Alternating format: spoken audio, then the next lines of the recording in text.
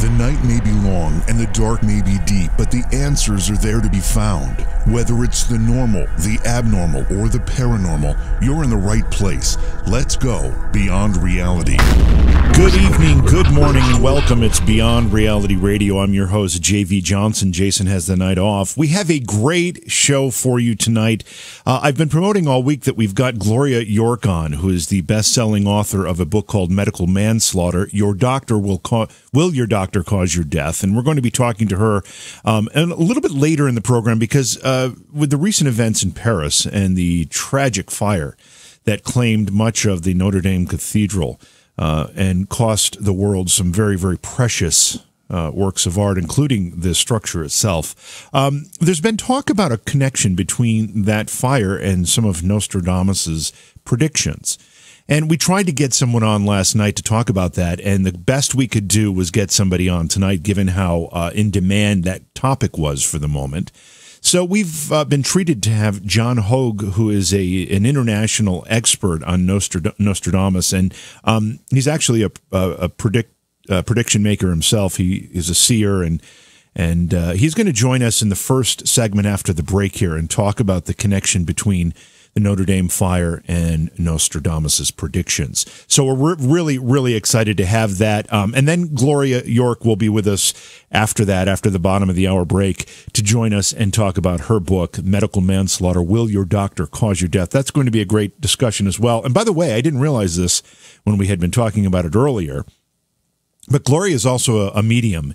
And if we have time, she'll be taking some phone calls later in the show if people want to make an effort to reach somebody on the other side and get some questions answered or just make contact. Again, that'll be if we have time because we've got a jam-packed show tonight. Tomorrow, John Barber will be with us. We'll be talking about the Garrison tapes, never-before-seen documents provided by James Garrison on the JFK assassination. John's been releasing them on his YouTube channel, and we'll talk about that on tomorrow night's show. It's Beyond Reality Radio. Stay tuned. We've got a lot ahead. Please support the program. Go to patreon.com/Johaw. That's Johaw. Most of you, I would just expect all of you, are aware of the tragic events in Paris over the last 48 hours. A magnificent structure, whether you're religious or not. The cathedral at Notre Dame has been not only a home for religious pilgrimage, but it's also been a work of art and contained a tremendous number of priceless, irreplaceable works of art. And it burned tragically in a fire that is still under investigation. I'm hoping we get some answers soon. And I know that thankfully some of the relics and artifacts and artwork were saved. And I think there's still an assessment being done as to what was lost. But either way, since that fire occurred, there has been talk about Nostradamus. Now, many of you know that name, of course, and many of you know that he was a seer, a prophet of sorts, and predicted many, many things. And there are very few people in the world that know Nostradamus as well as our next guest. Johan Hogue has been studying and writing about Nostradamus for many, many years, and John has agreed to what has turned out to be a very, very busy schedule, interrupt that to join us for just a quick segment here. John, thank you for taking the time out to chat with us. It's a real pleasure to have you on. You're welcome. Thanks for having me on. Things usually get pretty hot when something like this big that's related to the namesake of the great prophet Notre Dame, same in Old French. It's definitely it is a question that even I'm writing several articles and reviewing other astrologers who have made some pretty surprising commentary that, frankly, I find it's a bit of reaching straws, but which often happens at this time, just like what happened in 911 when somebody took a couple real Nostradamus verses about the Hollow Mountains collapsing and all that, and then added the city of Yorke. And then posted it right after the attack on 911. And when that happened, I was getting 20,000 hits a second. Wow. So, but I had to explain to them that this was a man who had made partial fraud on Nostradamus, which shadows Nostradamus all these 464 years, because of the nature of his prophecies, that you really got to know your 16th century French and how people thought in the 16th century, rather than do what we all easily do, is fall into the conceit of thinking Nostradamus is only talking about our times and our problems. Right. You've graciously agreed to come back on the program soon to be with us for the entire show. Tonight we only have you for a few minutes, so let's jump right into what happened in Paris and how it may or may not connect to what Nostradamus had predicted. Well, first thing I would say is that to this point, even though there's been people, astrologers like one in the United Kingdom, that has made an article about Quatrain 51 of Century or Volume 1 being about this, and you've probably heard it bandied about. I mean, this is another one.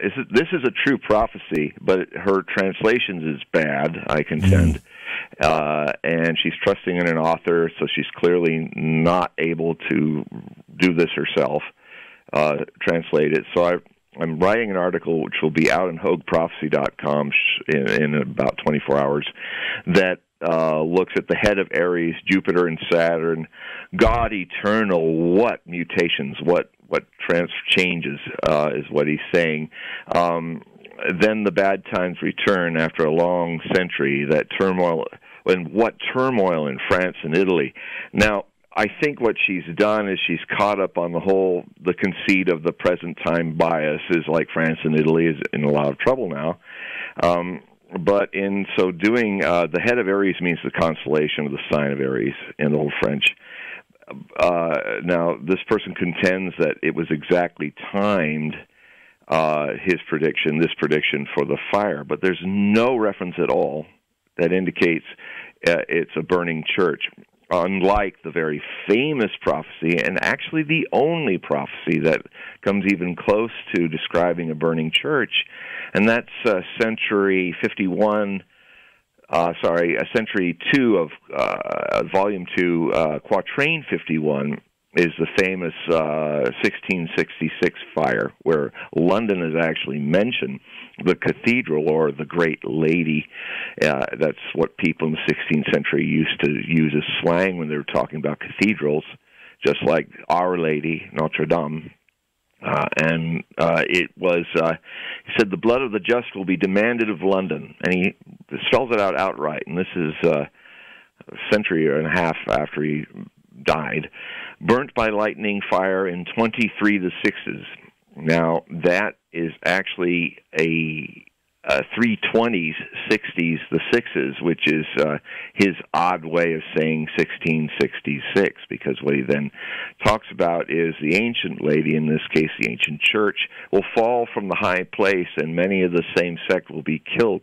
Well, when the fires of London were raging in 1666, thousands of people thronged inside St. Paul's Cathedral, what is modern-day East London, and the leaden roof collapsed on them from the fire. Oof.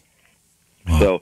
So that's one of his chilling and more famous prophecies. Now, I have been going around trying, and I'm still going around if I find anything, but it is so easy with Nostradamus to be caught unconsciously in your own projections of what you want to find. Even if you're a skilled astrologer like this lady, she's run into the trap of doing this, and she's a well-known astrologer in England.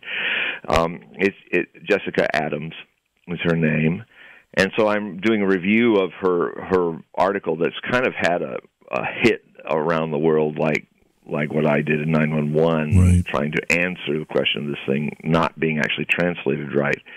But, he does definitely see things, but the thing is, the head of Aries, what she's done is completely left out Jupiter and Saturn, that if Jupiter and Saturn are put together inside the sign of Aries, Nostradamus is talking about Jupiter-Saturn conjunction in Aries, which is very rare. It happened at the beginning of World War II, so it could be applied to that, the bad times of Second World War come. Or it also happened just prior in 1999, just prior to the millennium, and it's about a long century ending. Now, many a historian will tell you that there's been so much history packed into the 20th century that if you could match it, you'd have to look at all the changes of history in the previous 19 centuries to match what was going on in the 20th century. So it's long, because Nostradamus is a poet, it's long in regards to the poetic descriptions, metaphorical, long because, oh God, it's like when time's terrible, it runs long, and there was a lot of terrible stuff happening in the 20th century, in his view, I contend. So it's basically, and what's shocking is I had forgotten I wrote this many years ago, so I'm going to quote it right here. The way I understood this to mean is the Jupiter-Saturn conjunction in Aries takes place only twice. This is 1995 I wrote this. Only twice in the 20th century. 21st December 1939 through 21st March 1940. And again at 14th February through 2nd March 1999. The dating implies that bad times, as he calls it, similar to those of World War II, return, as he says, again at the end of this century, like it did with World War II. With the new millennium comes the new challenge of an exploding birth rate and plummeting food and water reserves, added to uncertain ecological consequences of global warming. If 1999 does not see a dramatic global resolve to change ourselves and tackle new problems, Armageddon may yet visit us in the 2020s and 2030s. I'd forgotten that I wrote that. And usually I write things and forget, and that's why I document everything. So I was like, this morning looking at this, and oh my God, that's kind of where we are right now. Yeah. So I know we don't have a lot of time with you. If you had to sum up the connection from what happened in Paris to what you've been studying and what you're trying to analyze, is there a connection here directly, or do you still have work to do? Well, I'm always at work and always opening myself to seeing it in a new way. So easy for Nostradamus scholars to get doctrinal about this. Right. I'm never that way, and I suppose that's why I have staying power since 1983. I've been doing this. So I'm the only one that's been done it this long. And it's because I adapt to realities. Now, what I'm not yet certain. Maybe by the time we do the show, the full show, I may be more certain. But what I'm seeing here is that I can pretty sure say that I am, unless something really leaps out, that there is nothing directly about this fire. But in a general term of things, the times of troubles that would see such a fire, we're already in. Yeah. And he has stated that. And it's not so much it's certainly symbolic what's happening to Paris, and it's important because Nostradamus views the future through the French people of the future. So it's very important whatever France is going through or is involved in. So I will keep on it, but I think a lot of people who are currently correlating this fire to Nostradamus are doing so as with a rather amateurish unawareness of the traps and a knowledge of 16th century mindsets and French. Now, you, last question here, you also have made some predictions and are routinely looking into the future. Does this line up with anything that you've seen? Well, in an indirect way, one of the things that it's just an episode in a larger picture in Nostradamus and in my own things is this mistranslation of a Muslim invasion of Europe. Now, there have been some people that even had maneuvers, chapter and verse, all the way to London and into France. But I think this is the thing that's important with Nostradamus. He was an Islamophobe. But he had reasons because Provence was constantly being terrorized by the Islamic terrorists of that time, the Barbary Corsairs. So I often find that people of any time, if they're looking in the future, will use the metaphors of their time. So he uses those metaphors, I think, to look at Islamic terrorism. And there are certainly some, especially with Syria, especially with the issue of how somebody called the Barbari, like Barbary, as in Barbary Coast Corsairs, the Barbari in French anagram is of or from the Arab, and to translate it. And it's a Barbari vassal. And he talks about the great eagle kings of the north that tried to make peace in 1989, and they are undermined by a Barbari vassal.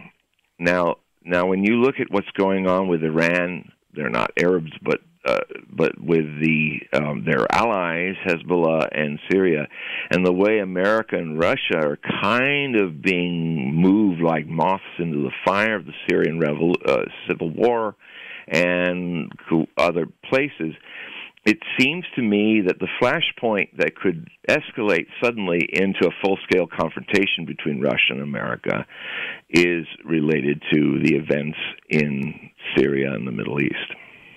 John, thank you for joining us on such short notice and helping us out with this. I really do look forward to having you back for an entire program, because in just a few minutes we've spoken here. You've laid out so much that has created so much curiosity in my mind that we really do have to spend more time with it. It'll be a fast 2 hours. Yes, it certainly will. All right, thank you for joining me. Thank you.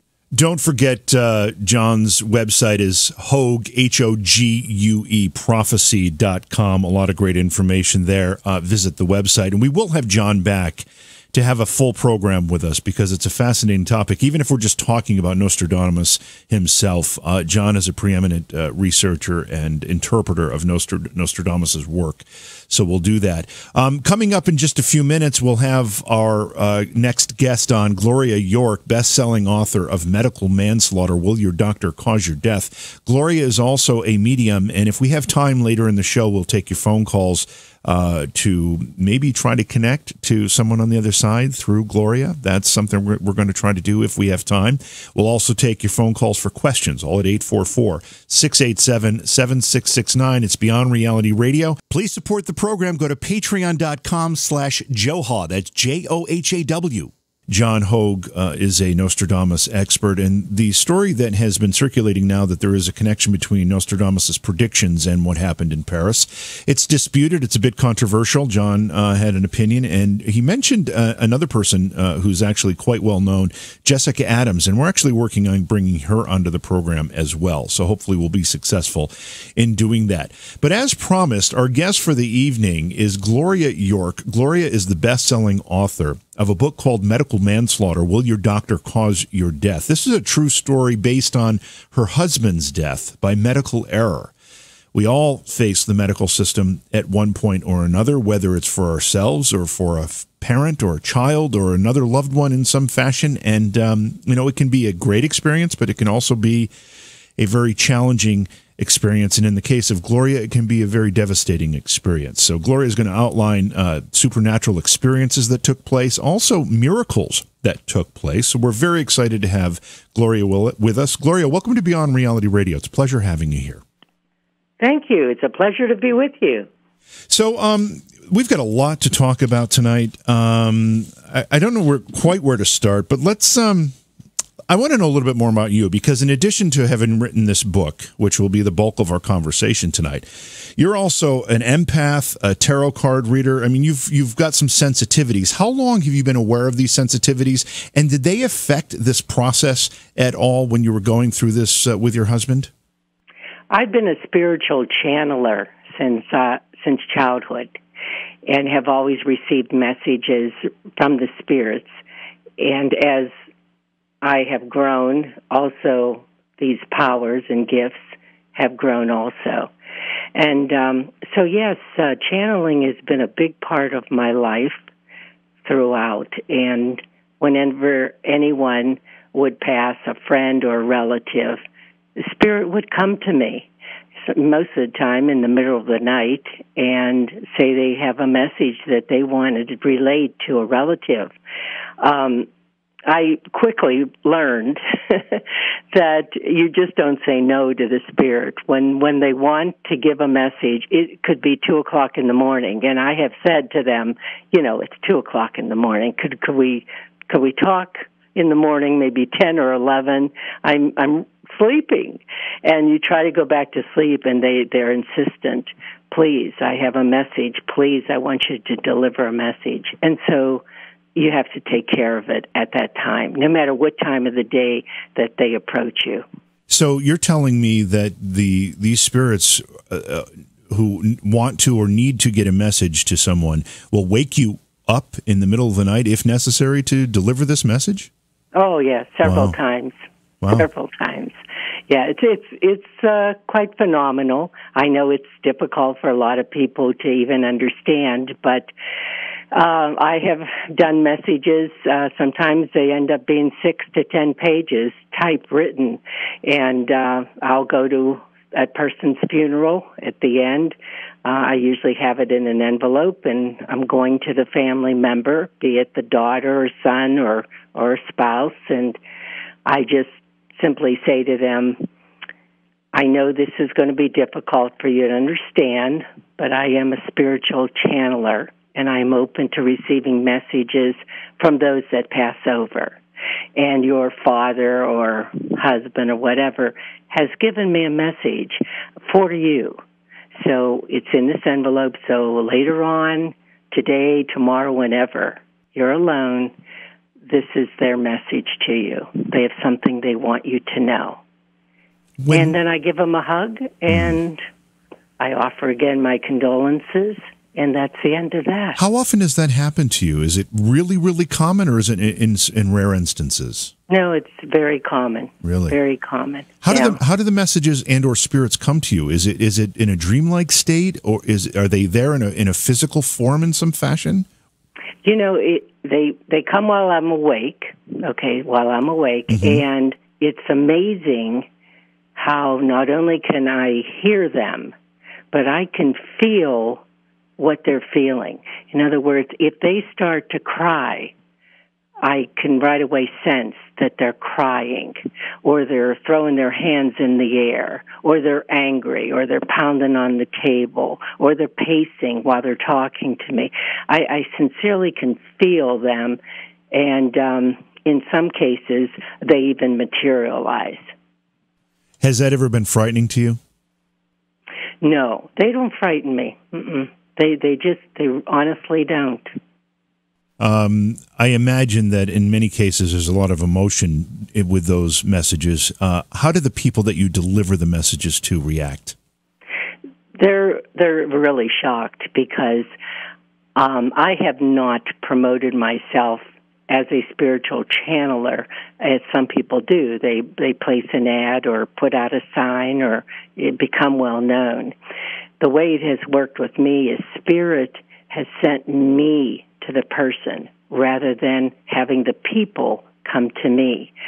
So many times I'm going through my normal day, and all of a sudden as I'm driving around doing errands, it'll come into my mind, stop at that jewel.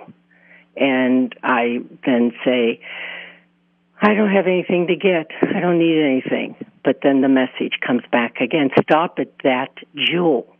So there's that jewel supermarket that Spirit wants me to stop at. And so it comes on so strong and repeats, and so I eventually pull in, and I walk into the store, and I have my cart, and I'm walking through, and not knowing who I'm going to meet. But sure enough, I will either get into conversation with someone in a particular aisle, or as we're waiting to check out, all of a sudden the person in front of me might turn and we start a conversation, and the next thing I know, the person is telling me that their daughter is ill, or their daughter has passed, or their husband has passed, or something is going on there.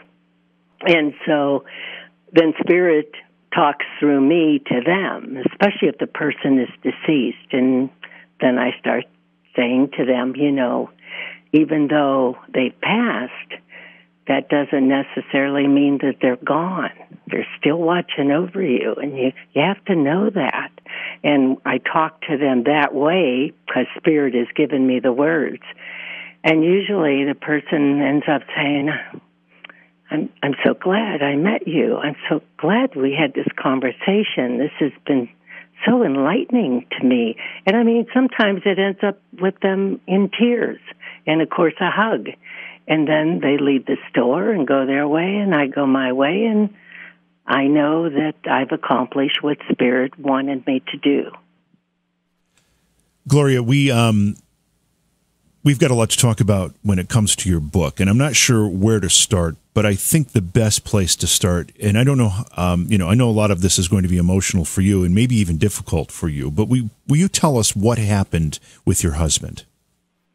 Yes, I wrote Medical Manslaughter because my husband died 6 years ago due to an egotistical doctor making a very crucial mistake. She completely ignored me and my thoughts as the wife and power of attorney for him.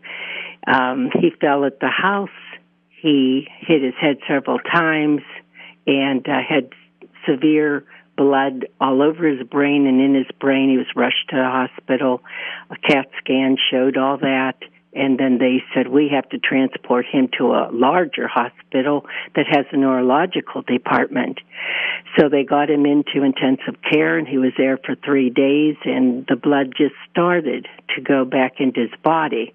Now, all this time, he had his senses about him. He didn't have any brain damage.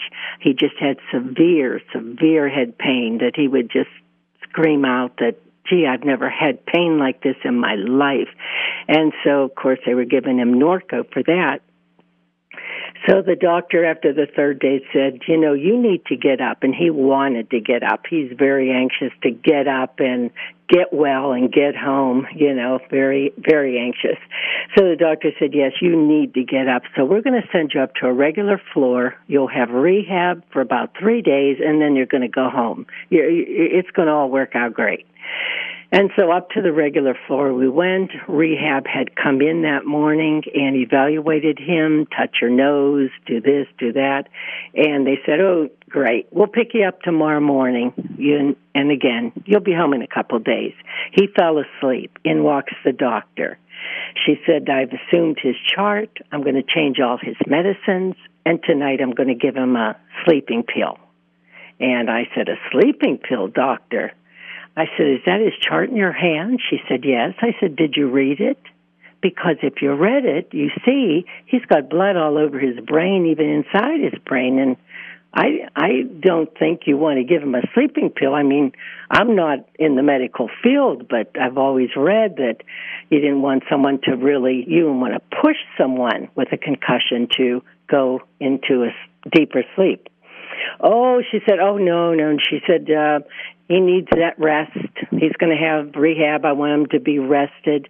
And back and forth we went. I was not giving up on that. And then she got belligerent. She said, I know what I'm doing. And she stormed out of the room. Well, I prayed on it, as I pray on everything. Talked to the Blessed Mother about it. Then I talked to my sister and some neighbors, friends. Everybody came up with the same answer. Well, it doesn't sound right, but she is a doctor. And so as the nurses would come in during the day to take the blood pressure or whatever, I was saying to them, listen, the doctor mentioned a sleeping pill tonight. I don't want him to have it. And, okay, well, I'll tell his nurse. So it got to be about 7 o'clock. He doesn't normally get his pills till 10. And so my husband was sleeping, and he'd wake up and sleep and wake up. And so finally around 7:30, I said to him, hon, I'm going to go. I've been here all day. I'm going to come back early tomorrow morning. You're going to go to rehab, and then you'll be home in a couple of days. And he was very happy about that. We both were. So the reason I wanted to leave that early was because I wanted to go back to find the nurse of the evening and specifically say again, no sleeping pill. So I went to look for them. No one was on the floor. No one was at the nurse's station, and then I went to every single room on the floor looking for a nurse, and there was not one to be found. They all went to dinner at one time. They were gone. Oh, wow. So I thought, okay, I'm going to go home. It's only a half-hour's drive. I have plenty of time to tell them. And so I went home. As I was walking in the door, the phone was ringing. And it was my husband just checking to see if I got home okay. And I said, how'd you dial this phone? And he said, oh, the nurse is here. She dialed it for me. I said, oh, fantastic. Put her on. I need to talk to her. So I said, listen, the doctor mentioned today a sleeping pill. I, as his wife, absolutely, positively don't want him to have that. And she said, well, too late. I already gave it to him. Oh. And I just shook all over. And I said, no, he doesn't get his pills till 10 o'clock. It's only 8 o'clock. She goes, I know, but tonight I decided to give it to him early because I want him to have a good night's sleep. Well, I knew this was a major mistake. I could feel it. Couldn't sleep all night, ran in there the next morning, about 7:30, 8 o'clock, and I couldn't get him to wake up. I'm slapping his face, I'm calling his name, I'm saying I'm here, I'm making all kind of noise. I got some cold water, put it on his face, I lifted his eyes, and then I got hysterical. I ran down the hall and just was yelling, what have you done to my husband? And, of course, the nurse at the end of the hall said, I haven't done anything to him. She says, I went to give him his pills this morning at 5, and he wouldn't wake up. So I figure he's in a deep sleep. I'll give him his pills later. And I said, he's not in a deep sleep. We've got a major problem. Get that doctor up here. And so she saw I was frantic. She wanted to know what was going on. I said, I don't have time to explain to you. Get her up here. We have an emergency. So anyway, she paged her and everything, and the doctor didn't come, but then the head of rehab walked in saying, I'm here to get him. And I said, no, look what's happened. And so she couldn't believe it. She tried to get him to wake up. She looked at me. Oh, she shook her head. She said, I'm going to call the doctor. I said, yes, get her, because the nurse can't seem to find her. And she went to call her, and I said, I want a CAT scan. I want a CAT scan right today, now. And so when they came to get him for the CAT scan, the doctor had still not come up. We went downstairs, and when our elevator opened, all the other elevators opened too. And out walks this doctor, and she looked shocked to see us standing there. And she goes, hi. I said, hi? I said, I brought my husband in here. I said, alive and well, just with a problem from falling. And I said, look what you've done. I said, you've put him in a vegetable state. Well, all these elevators had opened up, and everybody was standing there. Nobody would move. Everybody was hearing this. And I wanted them to hear this. And she goes, he'll be okay. He'll be okay. He's just sleeping. He'll wake up tomorrow. And I put my finger in her face, and I said, he better wake up tomorrow, or I'll own this hospital. And so I said to the guys, come on, let's get this CAT scan done. Well, of course, he didn't wake up.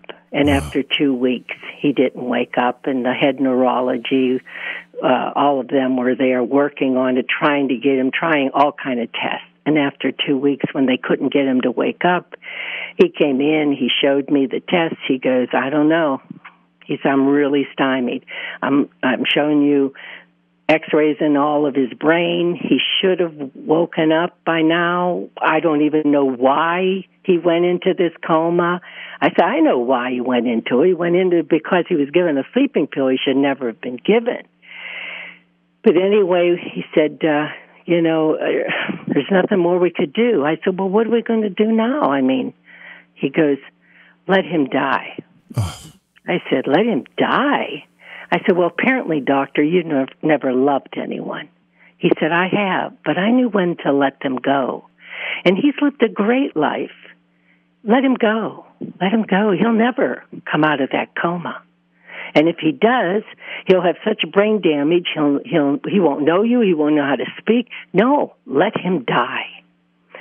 And see, my husband was a Chicago legend.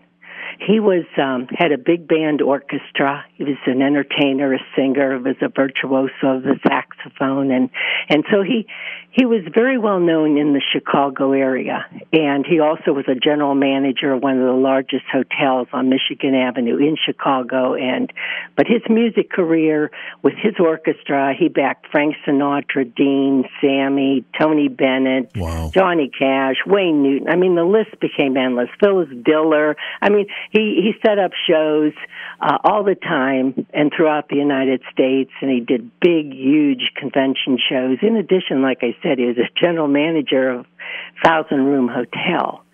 And so he took very good care of himself. I mean, he would see his doctor at least once a month. Gloria, I'm sorry. I got to cut you off right there because we have to go to break. We went long. We'll continue this conversation in just a few moments. It's Beyond Reality Radio. Looking for our guest's book? Go to Amazon.com/shop/JVJTaps. We started out the show. We had Johan Hogue on to talk about the connection between Nostradamus prophecy and the Notre Dame fire in Paris. And then we picked up with our next guest, Gloria Yorke. And Gloria has written a book that's called Medical Manslaughter, Will Your Doctor Cause Your Death? And in the prior hour, and if you're just joining, you're going to want to re-listen to this program to hear Gloria's story of what happened with her and her husband in a hospital, which resulted in his death. And we had to cut her off because we just went long. We had breaks to fit into the show, but I want to pick it up where we left off. And Gloria, you were telling us that your husband was a bit of a legend in the Chicago area, associated with very many very, very famous people. He was also a general manager of a very large hotel. He was a bit of an institution in Chicago. Tell us, and you said he took care of himself. So pick up the story there because our audience is riveted in what you're saying here. Okay.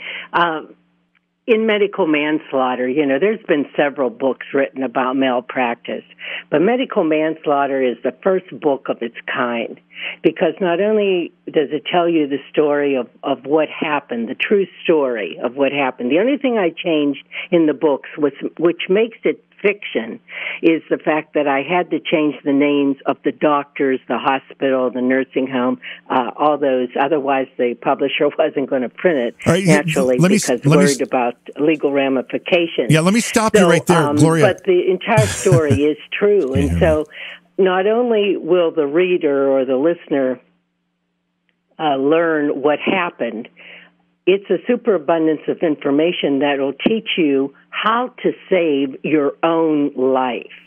So you will learn in medical manslaughter how to be a superior advocate, not only for the person in the bed, the loved one, but also for yourself as the person in the bed. It gives you tips on how to bring someone out of a coma, which, of course, I did. I brought my husband out of a coma after 34 days, even though they said that would never happen. Okay, Gloria, I'll go into specifics in that, but I just wanted to give you these highlights right here in the middle of the story so that people will understand what they will be reading and what they will learn from this book. And again, I take you into the nursing home and show you what a nightmare that is and can be. And then medical manslaughter intertwines beautifully spiritually. There were 6 miracles that occurred throughout this 7-month period. 6 miracles. And whether you're Catholic or not, it doesn't matter, because I even include a never found to fail prayer to the Blessed Mother. And again, if you're Catholic or not, doesn't matter. The Blessed Mother loves everyone and is everyone's heavenly mother, and this prayer works. And then finally, in medical manslaughter, it is proven to you that there is life after death. Believe in the supernatural and believe in the afterlife, because you're deceased or not gone. Gloria, I've got to ask you a couple questions here because you gave us a lot of information. The book itself, because it's called a novel, and I was going to ask you about that, but what you're saying here is that the only reason it may be considered fiction is because you had to change some names involved. Is that right? That's correct. But the story itself outlines and details what you went through, and it also offers people guidance on how to avoid what you went through. Absolutely. Now, I'm a little unsure about the outcome of your story. Your husband was in a coma. The doctors couldn't figure out why. You knew it was because of this sleeping pill that he was given. Did you lose your husband at that point? What happened? Okay. Then after they said they couldn't do any more for him, they started to pressure me to discharge him. And I said, where am I going to take him? So I ran around to all the different nursing homes, and no one would take him because he was in a coma. But finally, I met this one woman who was in hospice, and she saw, how frantic I was and that I really didn't want my husband to leave that hospital. I had no place to take him. So she knew a doctor at the hospital that was a medical director at this particular one nursing home that I really wanted him to be admitted to because it was renovated, it was beautiful, it was clean, and I was very particular about where he was going to go. And so she called him. He said, send over the records, I'll let her know in an hour. Well, within an hour, he accepted him. So we moved him over to this very nice nursing home. And I was so thankful and so anxious to meet him. And finally, about 3-4 days later in the evening, he stepped in. And I was thanking him like crazy, oh, thank you. And he looked at me and he said, I only took him in because I expect him to die in 5 days. Oh. And I said, well, doctor, I'm going to bring him out of this coma. I said, I'm telling you that right now. I have more faith than you do. And he said, well, I'm here every few days. Let me know how that's working out. Well, I started a routine. Naturally, I looked into, medically about comas and all, but I had to use my own intuition. And that's something that I lay on in the book. Use your intuition. Follow your gut, what your mind is telling you, okay, because that's your alarm button that God gave you. And so I looked into it, and I started a routine. Naturally, I played his CDs constantly because that was him singing, and I wanted him to hear himself singing again. I wanted him to hear his orchestra and all. And even I got permission from the supervisor of the nursing home if it would be okay if the CD could play constantly through the night. And he said, yes, I, of course, kept it, low, but still the other patrons around could hear it because it's in the dead of night. And they loved it because they were all seniors. And what we were playing there was the big band orchestra type music. Right. And so they all loved it. Everyone was happy, and my husband got to hear it. And I'd come in the morning, and I'd stop the CD. And then I did other things during the day, and I read to him and got baby books and everything. So I relived stories and that for him. And 34 days later, he woke up out of the coma.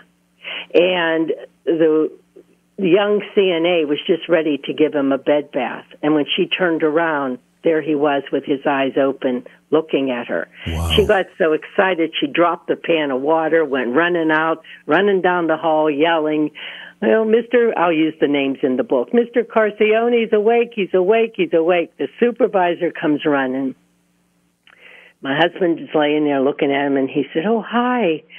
We've been waiting for you to wake up. Your wife is here every day, all day long. Oh, my, how are you? And my husband looked at him and said, okay. And, of course, he was looking at him kind of frightened. He didn't know who this guy was. He didn't know where he was and all. So all he said was, okay. And then he fell back to sleep. So when I came walking into the nursing home, he woke up. And, of course, I went running. Right. And here he's back in the coma. And I thought, oh, my. So I had to wait another 2 weeks. And finally, I was talking to him without looking at him. I was fixing the air conditioner, trying to make it so it wouldn't be blowing right on him. And I said, I was talking out loud. And I said, all I want to hear from you is I want to hear you tell me you love me again. So I want you to wake up, and that's what I want to hear, that you love me again. And all of a sudden I heard, and I turned and I looked, and his eyes were open. He's looking at me. And I said, tell me you love me. Yeah. And so his speech now that he woke up this second time now, his speech is all garbled. Oh. And I said, oh, my. I said, and then he got all excited. Trying to say, where am I? Right. What's going on? What's happening? He was frantic. Right. So I calmed him down. I hugged him, kissed him, and I said, okay, I'm having a hard time understanding you, but I'm going to just tell you what's going on so that you could just relax. So I said, you've been ill, but you're getting better now. And you're in a very nice place, and they really like you a lot, and they're helping you, and they're good people. And the good news is you're getting better. Soon you'll be home. And so don't worry about anything. Just relax. You're getting better. You'll be home in a few days. Now, I know that was a stretch, but anyway, that calmed him down. Then I went out, found the supervisor of the nursing home, and I said, could you get me a speech therapist? I said, his speech is all garbled. He said, I know. He said, we still don't know how much brain damage he has. He's been in a coma 34 days, Gloria. I said, I know. So he said, yeah, let me get you a speech therapist a couple of days. So she came in, and she would start to work with him. And when she wasn't there, I went and I bought baby books, and I was reading him, showing him ABCs, and this is a dog, and this is a bird, and this is blue, and this is red. And so I just started from square one, like I was talking naturally to a child. And with her helping and me doing what I was doing, he started to get his speech back. And so all of a sudden then, yes, his speech came back, and the garble was gone. But reality is that he would sometimes be right on, and sometimes he would be living in the past, like, hey, where's my brother? He said he was going to come over and we were going to go to lunch. Get him on the phone for me. And his brother was dead 20 years already. So what I did is I called my brother, and I said, Ed, do me a favor, call me back, pretend that you're Nick's brother, and ask him about playing the saxophone, tell him you're going to take him to lunch, you're just busy at the studio, da-dee-da-da. And so he did. And even though my husband's brain was somewhat damaged and all, when he hung up from that conversation, he had a frown on his face. I said, well, that was so nice, I said, of Red to call. And he said, that didn't sound like him. And I said, oh, well, I said, we're here in this nice little nursing home. And I said, the communication on the lines of these phones are really sometimes not right on. So I think it's the fact of the phone line coming in here. He goes, oh, okay, then that must be it. And that's how I got through that. So there was always these instances that would pop up because you never knew where his brain was and where his thinking was. And actually, after he was awake, 2-3 weeks, and the speech therapist was working with him and everything, and, of course, I'm working with him, and I'm there every day for 10 to 15 hours a day and giving him hugs and kisses and everything. One day, she looked at him and she said to him, she pointed up to me as I was standing by his bed, and she said, do you know who that is? Who is that? And I was just smiling at him, and thinking, okay, everything's great. He looked at me, and he shook his head, and he said, no, do I know you? And I said, well, I thought my heart was going to just explode. Yeah. And I said, my name's Gloria. I said, I'm here every day. And I said, you'll get to know me. And then I walked out of the room and went in the hall and cried, of course. And so when the next day when I came in, I had these signs. I made like 5 or 6 signs, and I posted them everywhere. I used the book name, Gabriella Loves Nick. Nick loves Gabriella. Gabriella loves Nick. Nick loves And every day I would say to him, I'd point to the sign on the curtain, Gabriella loves Nick. I'm Gabriella. You're Nick. Then up on the TV, I had it taped up there. Nick loves Gabriella. You love me. And so this went on for, 3-4 weeks or whatever. Then finally one day, he said, and I'm doing this Gabriella loves Nick thing, and he goes, you know I love you. Why do we have to have these signs everywhere telling everybody? And then I knew I got through to him, and I started laughing, and I said to him, you're right. We don't need these signs anymore, do we? I took them all down. So I got a bonus. I mean, he went into the coma in July, August, late August. I bring him out of the coma, and then he's in the nursing home September, October, November. Beginning in November, I brought him home purposely because I started to feel like he might be not safe there. That's all in the book. And I had him for Thanksgiving. I had him for Christmas. And I had him for New Year's Eve. And God was so good and then took him January 6th of 2013. Wow. Where can people get a hold of the book? It's on Amazon or Barnes & Noble. Very easy to do. Or you can buy it right from my website, gloriaJyorke.us. Gloria J. Yorke with an E on the end, .us. Okay, when we come back, I want to get into some of the things that you recommend people do to avoid a similar situation, because I know from personal experience how difficult it can be to navigate our medical system these days, particularly when there's a serious illness involved, having experienced it in several times in the last few years myself. So we'll do that when we come back from the break. It's Beyond Reality Radio. By the way, our phone lines are open at 844-687-7669. Please support the program. Go to patreon.com/Johaw. That's JOHAW. Gloria, we've got a few people on the line that we're going to try to get to before the end of our discussion here. They wanted to consult with you. I know that you offered to do some readings.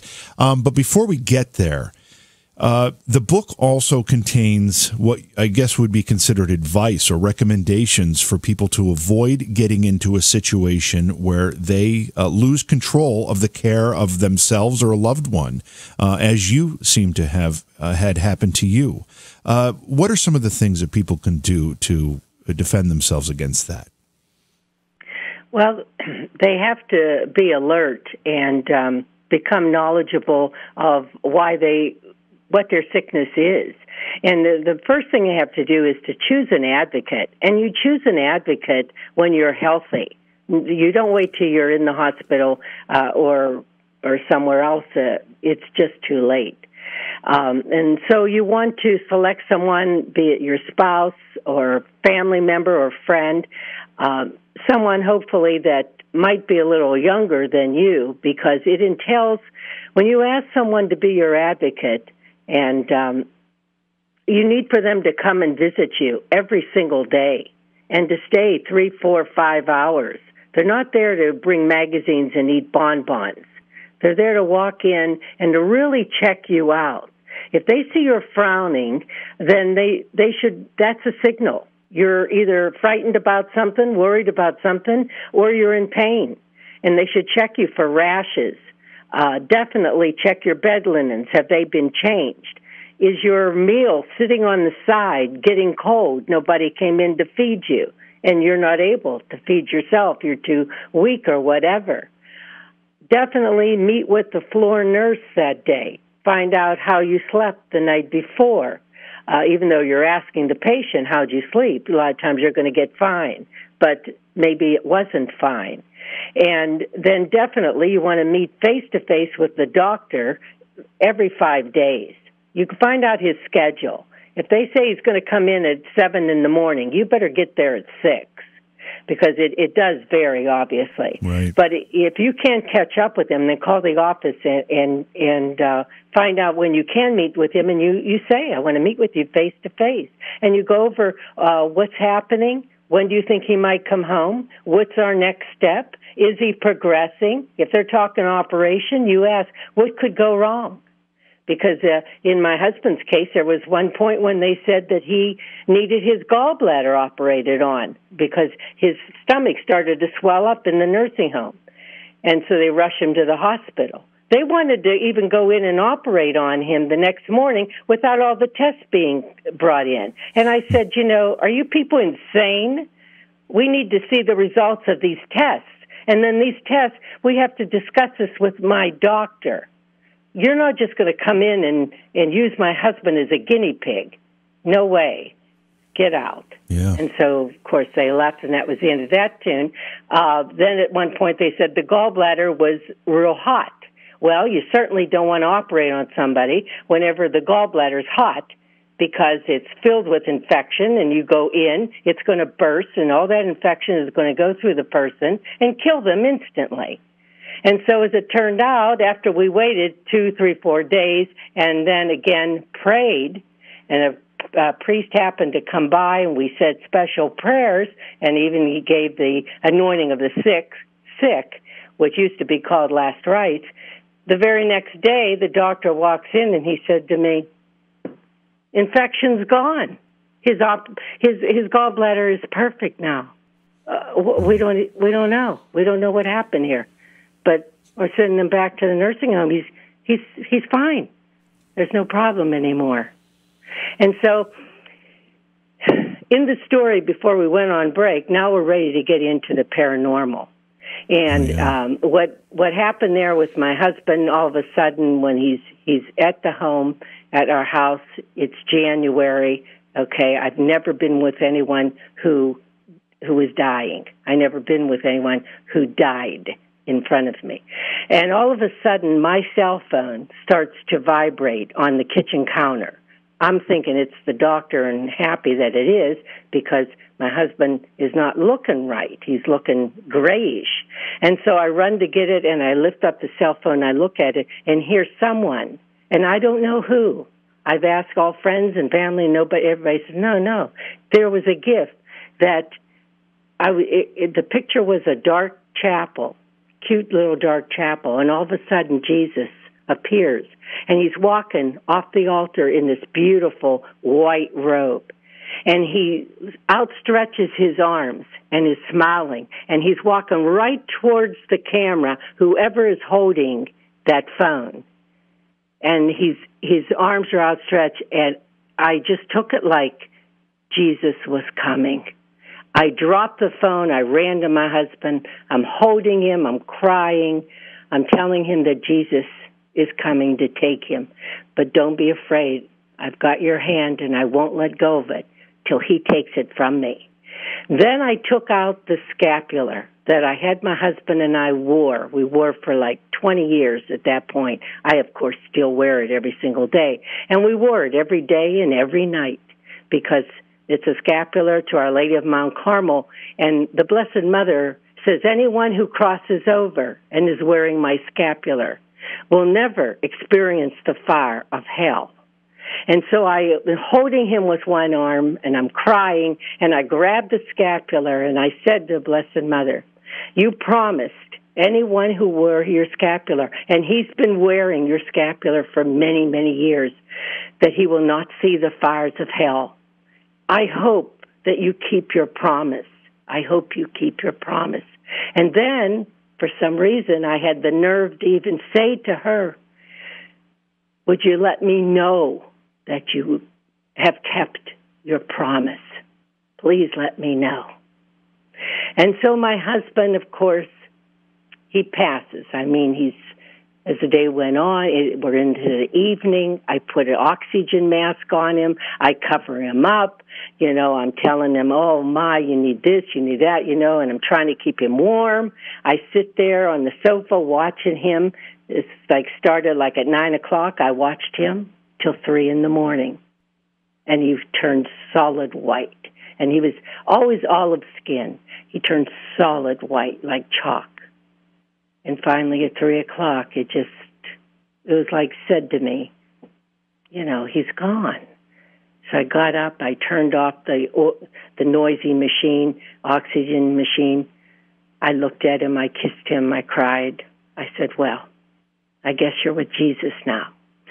So what happened was he was cremated, and I'd say a couple days after him being cremated, I woke up one morning and I sat at the edge of the bed like we all do, getting my thoughts together. But all of a sudden, I got so extremely tired that I actually just fell back on the bed and went into a deep sleep. And I started dreaming.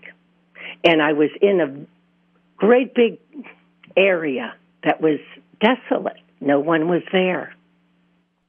And then out of the distance, I saw someone running towards me. And as the person became closer and closer, where I could make it out, here it was my husband. Now, I had him cremated in his full tuxedo that he always wore when entertaining. And there he was. There was my husband running towards me in his full tuxedo. And on the outside of his tuxedo was the scapular to the Blessed Mother. And I'm looking at him, and I'm thinking, why do you have that scapular on the outside of the tuxedo? I'm thinking. And it's crazy how my eyes just went right towards the scapular. And in his hands, he was carrying my favorite blue rosary. And I own 25 pairs of rosaries, different colors, different everything. And this one is my favorite. It's Our Lady of Lourdes rosary. And he had this blue rosary in his hand bouncing as he's running towards me, bouncing left and right as his hands are outstretched. And I'm looking at that scapular, and he's smiling. I mean, he's beaming. He is so happy and so healthy looking. I mean, he looks fantastic.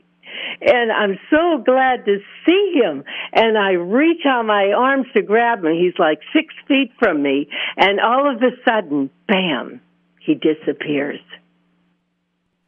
And I woke up crying. And I sat on the outside of the bed and I said, what the heck was that? What a dream. And then it hit me. The Blessed Mother answered my prayer. I asked her to let me know that she kept her promise. And she did by letting me see him wearing that scapular, so tremendously happy, and her rosary in his hand. And I thank her every single day for answering my prayer. And then, after a year, he was gone. He went in January, as I said. It was an October evening the following year. And I'm under a tremendous amount of stress. I'm trying to sell our huge home. I'm getting things organized. I'm giving things away to all the different charities and trying to get myself organized and where am I going to go and all. And it was late. It was 9:30 at night, and I had washed the bed linens, and so I was making the bed. I had the lights on in the bedroom. The rest of the house was dark. As I flipped the sheets to make the bed, the sheet came down, and I'm watching the sheet come down onto the bed, and all of a sudden, in walking in the room, I see black slacks. And I just froze. I thought, oh my God, there's an intruder in the house. And I was almost afraid to even look at his face, but I forced myself to go up his body. And there, standing there looking at me, was my husband. And I just fell to my knees because I came within seconds of fainting. I could feel the blood rushing from my feet all the way up to my head, and I was just looking at him in shock. And he looked at me, and then he just disappeared. And that was the first time that he returned to me. Wow. And if you say it's the first time, it means that it happened other times. Correct. Does it continue to happen? Yes. Is that comforting for you? Well, it is. And when he comes to me, and I have put some of this into medical manslaughter, he's given us channeled message on what it's like to be in the afterlife. He says he doesn't want to say everything. Apparently, a lot of spirits have said that we'll tell you a little bit, but they don't want to spoil the surprise because it's so different for every single one that passes over. And the last time my husband came here was, well, it's less than a year ago. I was sleeping in deep sleep in the middle of the night. And all of a sudden, I woke up. And there he stood, kind of at the doorway of the bedroom. And he was turning back and looking at me. And mentally, he said to me, it's time for me to move on. And it's time for you to move on also. And I just stared at him. I said, I'm not ready. And he said, yes, it's time. And he took a step and he disappeared. So that was the last time he was here. And like I say, that was little less than a year ago. And as time now has gone on throughout this year, I'm able to release more and more of his things that I have been holding on to. And it's just the way I am. Everyone reacts differently to death. Some people immediately empty the closets within the next week or whatever. And though I have given away 15 of his suits and probably 50 of his ties, I still have some more here because he obviously was a very good dresser and had quite a bit. So there's the last few remaining things that I naturally will be given away to family members or charity or whatever. But yeah, it's time. Gloria, we're out of time here. Thank you so much for sharing what is obviously a very emotional and in many ways heartbreaking, but also in some ways uplifting story with us. And you share it in your book as well.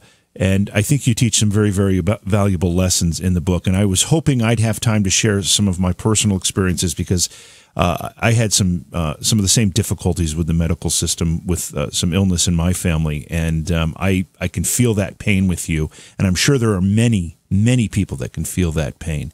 So once again, let folks know where they can get a hold of the book.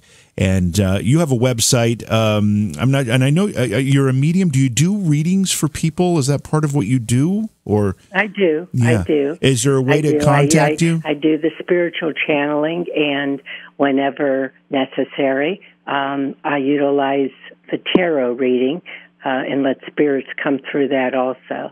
But most definitely, yes. And people can get a hold of you for that on your website? They can email me, and that's listed in the book. And Gloria, J. Yorke, YORKE.US. Well, again, thank you so much for your time.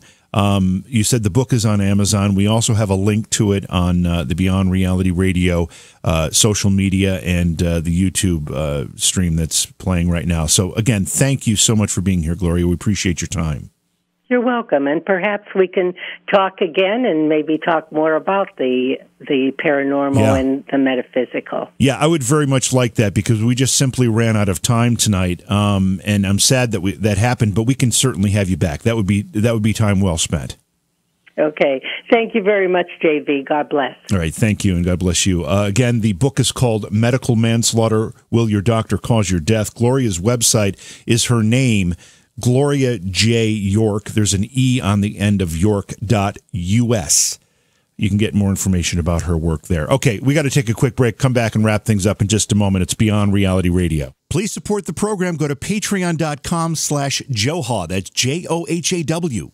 Welcome back to the show. Thank you to both Johan Hogue and Gloria Yorke for their participation in tonight's program. Great conversations, both of them. And we needed the full 2 hours for both of them. We just didn't have that opportunity trying to fit it all in. And sorry for the folks that were on hold trying to get a reading or add a comment to our discussion. We just simply ran out of time tonight. But we will have Gloria back at some point. Promise that will happen. Don't forget, tomorrow night, John Barber will be here to talk about the Garrison tapes, never seen before released documents provided by James Garrison about the JFK assassination.